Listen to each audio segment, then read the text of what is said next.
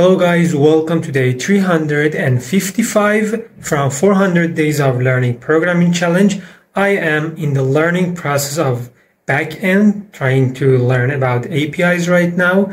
And also today I am trying to find a package to learn WordPress as well. So at the same time that I'm trying to learn backend, I'm going to search for a WordPress, and I think I can learn it in 1 week. The WordPress, because I already know about HTML, CSS, and JavaScript. So learning the WordPress should be very easy for me. So today I'm going to find that WordPress package, and I'm going to make a program, a plan for it to learn it.